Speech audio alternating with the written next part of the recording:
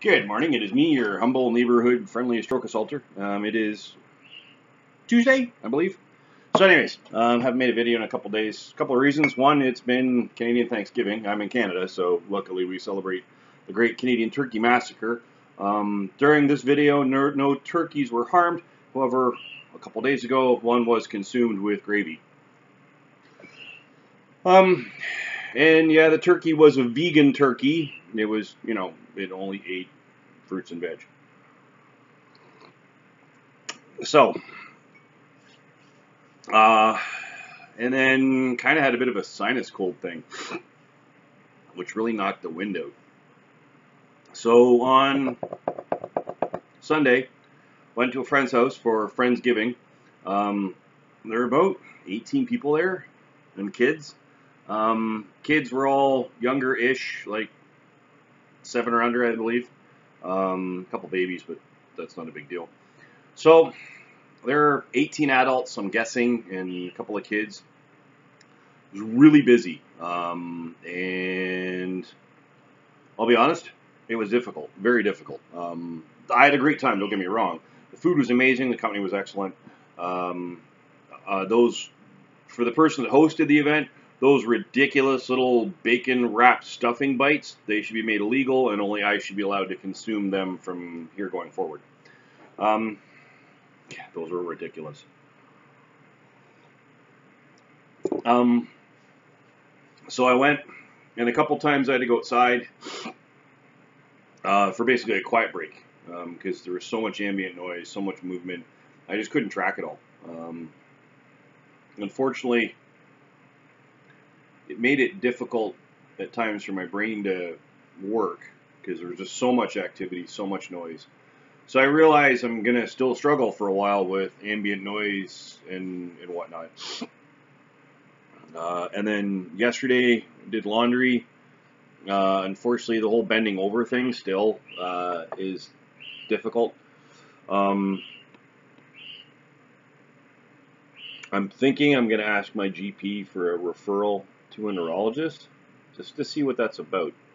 Because is that the stroke, is that the medication, or is that a combination of stroke and medication? Well, the great thing is they don't really know, per se.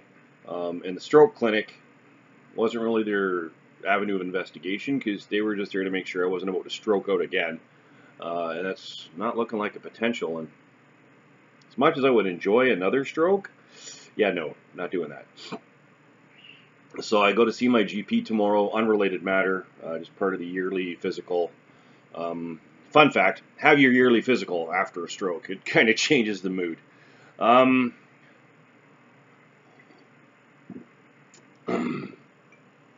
being said, so I'm going to ask my GP for a referral to a neurologist to see what that's about. Because I'm not so keen on this whole balance thing. Like, I still struggle with balance. Which can make days difficult. Like, let's talk about doing laundry, right? You have to bend over to pick your stuff up. You have to bend over to take it to the laundry. You have to bend over to put it down and then put stuff from basket into dryers and washers and whatnot. So there's a lot of bending over. And right now, because the fact that I can't bend over all that well or effectively would not make me very popular in prison. So, not that I want to be popular in prison. Let's just put that out there.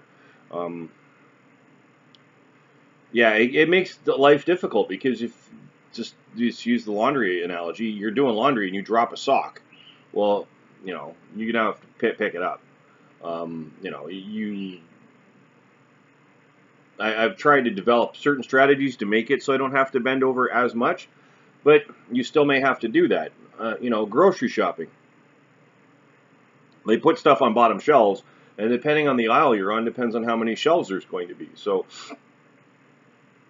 that can now become difficult. So I appreciate bending, unfortunately, is kind of an occupational necessity for life. I can't demand the world ignore anything from about 3.5 feet to ground level and never put anything there. That's just not realistic.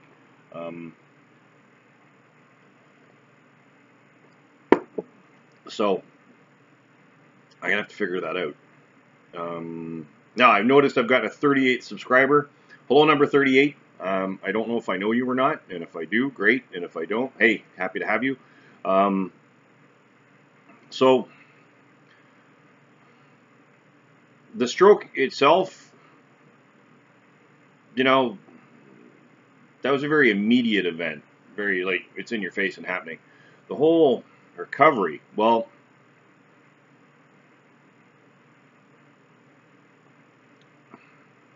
it's difficult, right? I was told the other day that it can take up to 6 months for the swelling in the brain, because there's no muscles in your brain, right? It's not like you can strain your brain, you know, or pull your brain. You know, so there's no muscle up there, right? So it's not. So whatever swelling has occurred has to naturally subside.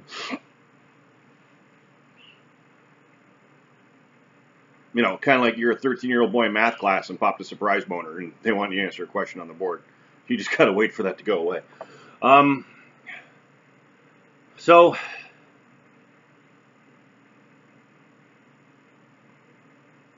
and because they're not, you know, wanting to inflict more radiation upon you, you know, in doing more tests, they're not going to just randomly put you in a CT or a PET or an MRI or whatever else, right?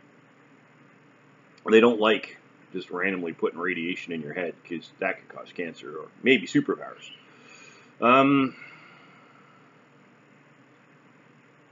You know, I still have headaches, and I'm a little bit 3 months out.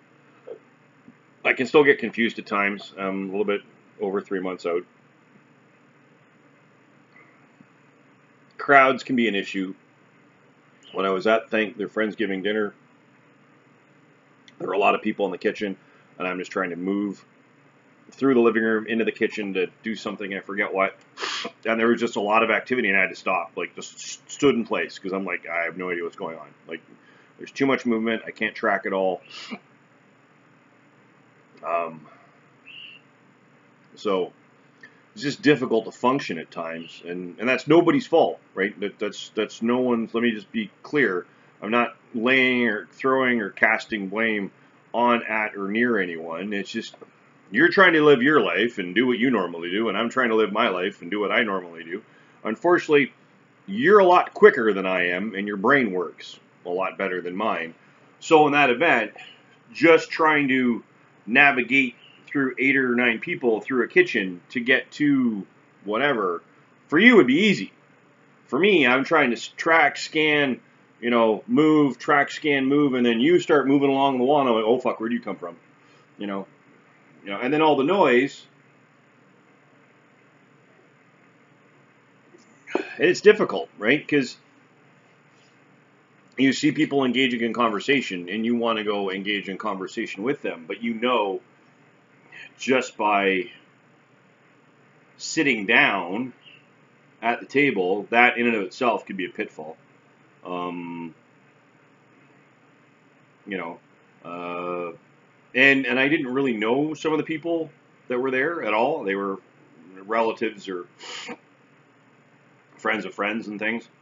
So after dinner, it calmed down and people had left. I decided I'm going to attempt to go be social. So I sat down at the table and just tried to participate in the conversation. At one point, there was a logical place where I could participate, and started to have aphasia because I was a bit overwhelmed. And I had to say, you know, sorry, I had a stroke 3 months ago. Yeah, and I get the fact that I don't look like your tropish, archetypical, you had a stroke person. I'm not all. You know, that's not me. And unfortunately, that's not a lot of people, right?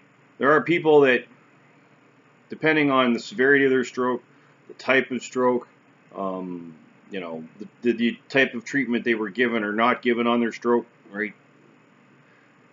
You know, there are many potential outcomes. And I appreciate that people might accept a little bit of skepticism on their part. Unfortunately, it's part of my reality. There's not much you can do about that. Another part of my reality is Facebook. I'm a member of 3 different Facebook groups: Stroke Talk, Young Stroke Survivors, and the Stroke Coffee House. Well, I'm going to do something that's going to be fun for me, and I'm going to share the results with you. There is this magical doctor that you hear about on these stroke Facebook groups that has herbal cures and motions and potions and lotions and salves and creams, oh my, that'll cure a stroke. Well, it's all bunk. It's woo. It's complete woo. It's bullshit. It's, who knows, right? Let's just be clear here. You cannot cure a stroke. There's no cure for a structural defect in the brain, right? You cannot rejuvenate, rebuild, you cannot reincarnate dead cells. Once a cell in the body is dead, it's done. Now, once a part of your brain is atrophied because of lack of blood flow or damage, that part of your brain is inevitably useless, irrevocably unfunctional. Right? There's nothing you can do about it. There's no way for them to do anything to make it work again. Now, the brain will rewire itself, right? It will find new ways to do old things, right? It'll find a way to reroute that circuitry. You will learn how to get your brain to do what you need it to do again. That takes time. But there is no magical lotion, potion, cream, or salve. And I've seen 3 or 4 people on at least 2 of these stroke groups post these wonderful, both this magical doctor with roots and herbs and lions and tigers and bears, oh my. Well, I'm going to create an email address, and I'm going to email this doctor, and I'm going to entertain them in conversation. And then I'm going to share the results with you fine people. There's another herbal remedy that I've encountered online that I'm doing research on right now, and I'm going to do half hour, 20 minutes debunking it because it's just farcical. It's absolute just garbage. And there are these people that promote these bullshit cures for stroke. Let's just be clear here. You cannot cure a structural... It's not like... Okay, you can cure certain diseases. Like, you can be cured of cancer. Right? Leukemia can be cured. Right? However, certain types of cancers, there's a high potential they can't cure it. My grandfather, my dad's side, died of brain cancer. There's no fucking cure for it at that point. You're dead. Right? Parkinson's. There's no cure for Parkinson's. ALS or Lou Gehrig's. There's no cure for that. Alzheimer's. No cure for that. And what do Alzheimer's, ALS, and Parkinson's all have in common? Yeah, the brain. When you get a brain-based disease disorder's function, right, there's no cure. That's not to say that there aren't medical interventions that can be performed, that you can be involved in, that can assist you, that can help your function in life, how well you can live your life, your quality of life, right? There's not to say things can't be done to help you live, right? But you still have that thing. There's no cure. So using my skeptical eye, I'm going to engage this individual in a conversation, and we're going to see what they have to say. I'm assuming it's going to take a couple of weeks to get some really juicy information. But that being said, I'm going to create an email today. I'm going to create a backstory that's complete farce, like that any one could see through quite readily. And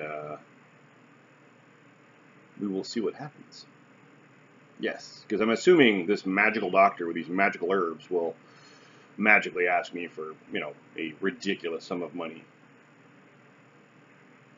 Which I'm going to say, hey, I live in Ontario. OHIP should cover that, so you should talk to OHIP. Yes. Yeah. That being said, no. So for those of you that have had a stroke, and you're on some of these Facebook groups, or you get these random messages about try this magical potion, this lotion, this herb, scorpion testicles, whatever the case may be. It's never going to work, right? They're snake oil salesmen, they're charlatans, they're frauds. They're people merely looking to remove your money from their wallet, or your wallet, sorry, and put it in their pocket. That's all it is. But definitely, scientifically, there is no absolutely zero evidence that any of these herbs will work, or supplements, or whatever the case may be. There's no magical diet. There's no magical pill. You have a structural defect after your stroke to the brain, right? Depending on the severity of the stroke, the type of stroke, will depend on the size, nature, type, and quality of the defect. Right? There's physically something altered with your brain. It's simple as it gets. And I'm going to say this. If the drug companies could find a way to cure stroke and charge you a ridiculous amount of money to do it, they would have done it by now. Right? If they could find a way to cure stroke and line their pockets at the same time, they would have done it. So I'm going to create the email address now and create some ridiculous backstory. Yeah. And we're just going to email them and see what magical things they have to say. And I'm going to create an identity that doesn't exist. I'm going to mention doctors and hospitals that don't exist. I'm going to create a backstory that, like, a 6-year-old could see through. Like, it is going to be completely, irrevocably, 100% nonsense. Total nonsense. Right? So, should be interesting, because it kind of makes me a bit angry when people want to try to exploit other people. And because there are people in the stroke community, they're going to read these ads, and they may believe them, or their caregivers may believe them. And for whatever reason, they're going to latch what little hope they have left on that non-existent chance, and they're going to start throwing money away, right? So, yeah, that is basically my goal, is to see where this story leads. Anyways, so I'm going to run away. I've got physio at 2:30 with the evil physiotherapist. And then at that point, I've got my GP tomorrow and physiotherapy again. And I'm going to get my GP to write me a couple of referrals, and I'll let you know how that goes. But ultimately, when it comes to your recovery, right, your rehabilitation, your reintegration, you need to be in the driver's seat, right? Like I said during the self-advocacy video. So you got to make sure that you're kind of in control of this little funness that's called stroke and the recovery as best you can. Right? And then if you happen to like what you've been watching, right, please like, share, subscribe, share with your friends. If you know someone that's currently either going themselves through the throes of recovery, rehabilitation, reintegration from a stroke, or someone helping support someone doing the same, please recommend the channel to them. Like, share, subscribe. If there's something you want to see me cover, either leave a comment down below, or you can email me at strokeassaulter@gmail.com. And then we're going to play fun email games with these numpties that have this magical cure, and we'll see how that goes. And then from there, if you happen to either see in yourself or someone around you the signs or symptoms of a stroke, that being facial droop, inability to raise both arms equally, effectively, or at all, inability to smile equally, effectively, or at all, slurred, stuttering speech, inappropriate word usage for situation or context, inability to stand unaided, general body weakness or weakness on one side, please immediately place that person in a position of comfort and dial 911. Something so simple can save a life. Oh, and thank you, number 38.